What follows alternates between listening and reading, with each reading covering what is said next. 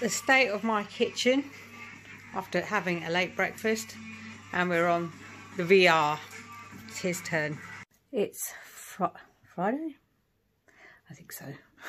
And I didn't pick up the camera yesterday, which was Thursday, because I just didn't.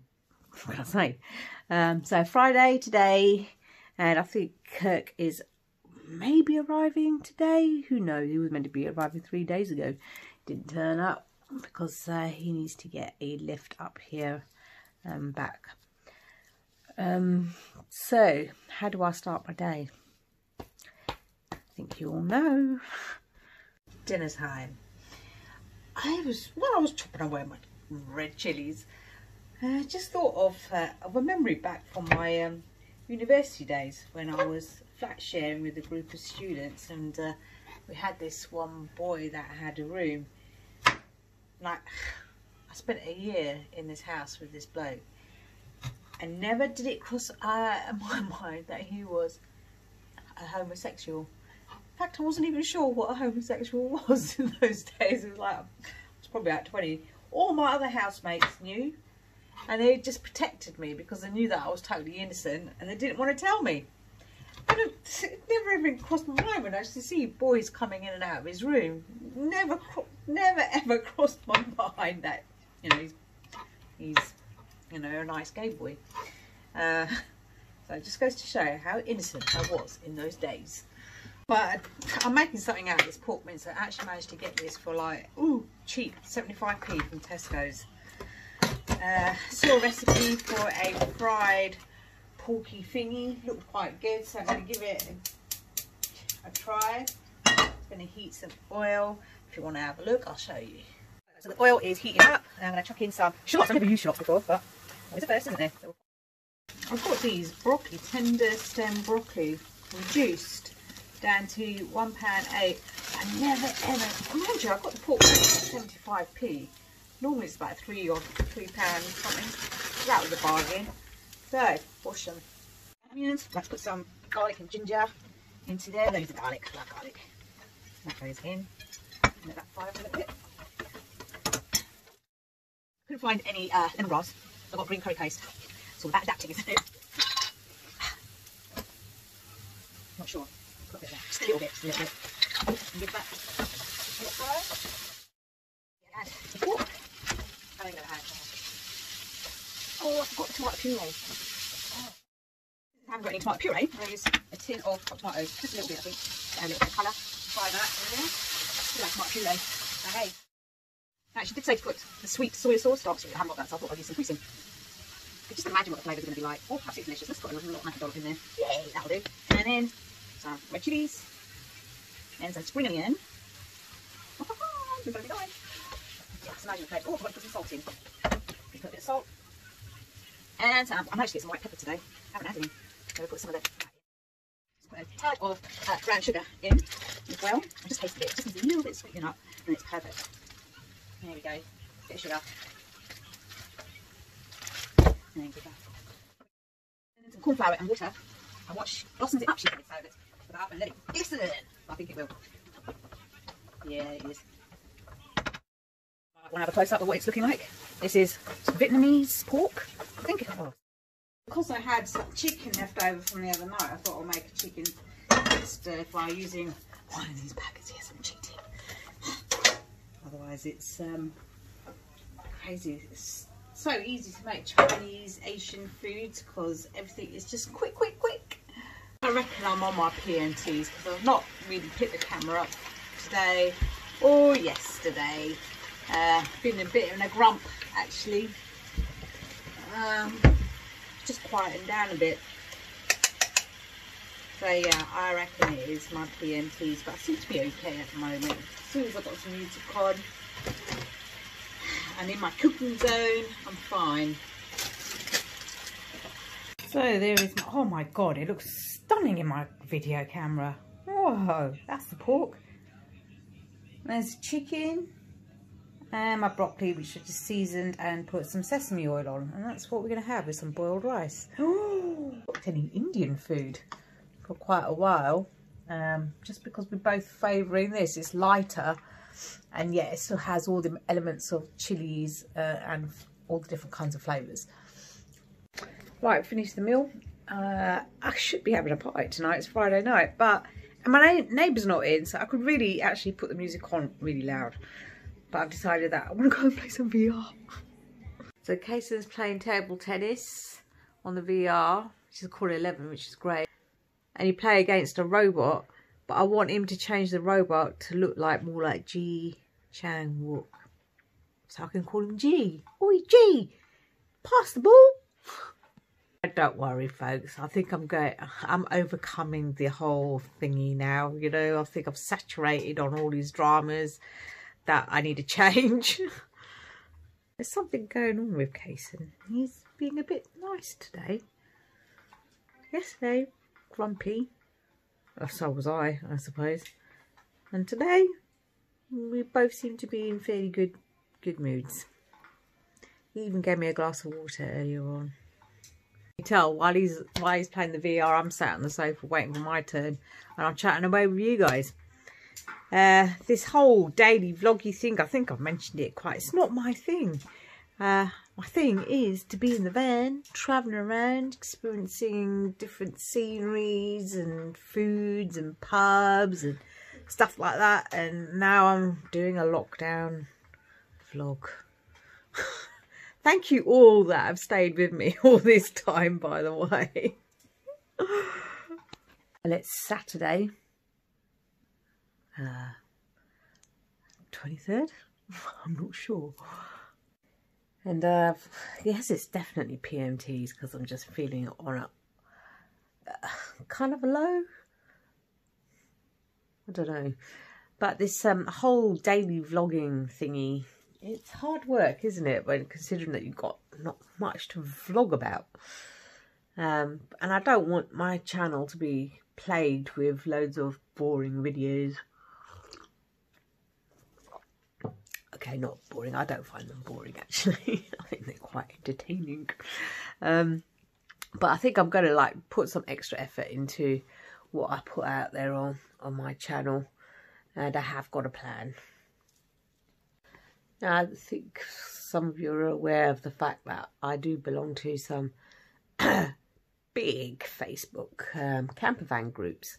Because that's my passion, camper vanning.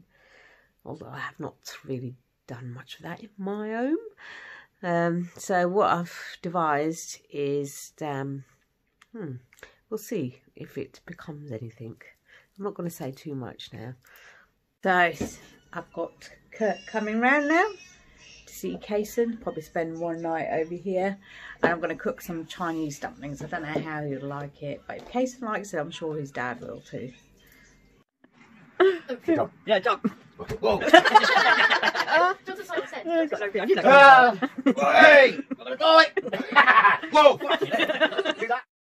This is what Kirk has bought. Yep. He's sweet fanatic, chocolate fanatic, junk fanatic. Good God. An aftershave. I don't know why. This is the first time that Kirk's going to be trying dumplings. What you got here then? What are they? Are they hot? Kayson, do you want to explain? There says pork mince inside. And there's like dough on the outside and it covers it. Oh. Ow. Like it? Mm. Do you like it then? It's alright. Hot. Yeah, I've just got them out. I don't know, Kayson, you're the chief tester. Hot some. I've got no teeth to bite it. They're quite soft. Hot. Too hot. Too hot. So Kayson's dad's downstairs. I've come upstairs to the bedroom to watch Netflix. Yes.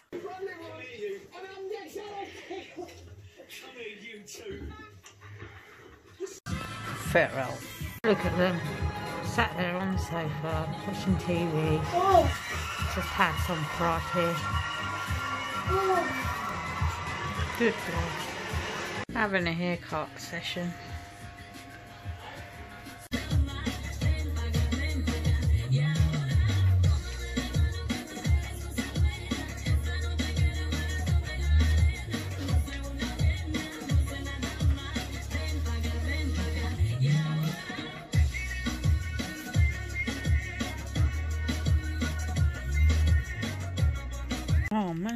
friend has left me something on my table. Kimchi! And snow bean. Oh my god, she knows me too well. Sat in Flare with Kaysen, who's hiding, with some cakes. The reason being, it's her birthday. Yes, on this day she was born, and it's her 30th.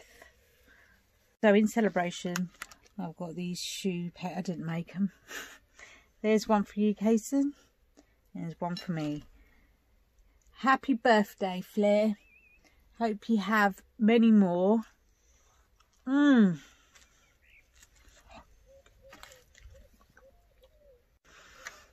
This fan has been with me for 2 years, and she's gone through a lot of changes, and she's enabled me to go on my adventures. God, I feel like I want to cry. It's all part of my PMTs. I get emotional. She's taken me to places around the United Kingdom, and has always been there when I've come back from my long walks, and so reliable, always starts up. I feel like she's looked after me.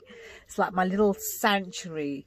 So I hope there'll be many more years of freedom with her. And yes, thank you, Flare, for looking out for me and Kaysen on our adventures. Congratulations on being 30. My PC tower, which I don't really use that much. When I wanted to use it, I turned it on and there was beep, beep, beep noises. So somebody told me I got to open it up, which was a bit of a challenge in itself. And the memory cards, I need to click onto them to make sure they're in place. I've got the PC without the beeps now. It took me a while to take the cover off, and then I just pressed down on everything really, and the beeping is stopped. So thank you very much to Fred James Dodd, Dave Bridge and Stuart Lambeth for advising me. Thank you. Right, for today I'm going to make a lamb curry, because I bought this in the reduced section. It's not really that much reduced, £1.52. They're normally about £3, aren't they? I'm going to make a lamb curry tonight. Now, I think I started off with my story, no, I finished off my story when I ended up in Holland after being in Guernsey, staying at a friend's house. It's a family home in the middle of some woods. It was spectacular, to be honest. And they had a family friend. She was an English woman who married a Dutch man, and she used to visit my friend's family home quite often for a chat, and we got on really well. And then she thought that she'd offer me a job as an au pair, because she was pregnant at the time, and we got on really well. And she wanted me to stay in Holland a bit longer, because I was going to fly back to England because my holiday was over. So she offered me a job as an au pair, and I said, yeah, okay, I want to stay in Holland for a bit longer, I'll take you on. So I moved into her palatial home. Now, she was married to a Dutch, a publisher of a very arty-farty magazine. So you can imagine their house was absolutely amazing. It had a massive garden that led onto fields. There was a, what do they call for horses where they rear thoroughbreds? There was horses. The furnishing was like something that you'd see out of a Tatler magazine. It was just amazing. And she was an abstract, did I say she was an abstract artist? And her paintings used to sell for like £20,000 each. And they were abstract, beautiful. And she was quite eccentric, you know, quite mad like an artist would be. But we got on really, really well. So I moved into this house, and I chose to stay in the attic room, which was above the horses' stables. It had no carpets, no nothing. It was an attic, just pure wood. But I chose to stay there because it was far removed from the family. So once I'd finished my job, just helping around the house and cooking, cleaning and all that, and having a chat with her, I can go into my little attic room. I mean, I couldn't even stand up in it. It's mad. Oh my God, I really roughed it up in those days. So I wasn't exactly the best au pair to have. I was going out every night, getting drunk, coming back home, setting off alarm bells. It was mad. And she had the baby, and then I had to, no, I still didn't become sensible. I helped her. Well, she took the primary care of the child, but I did all the household or chores, and got paid for it, and all my wages would go on going out. Now Sandra, oh, she was lovely. She was mad as a hatter, and we got on so well. And because she was English, we had kind of the same sense of humour as well. She totally got me, and I totally got her. And she coined the perfect description for me, which was a butterfly, which meant that I went from place to place and made everything happy, and then I would go off somewhere, forgetting my previous place and making the other place really happy. And she was so right, because that's how I am. I flitter from place to place.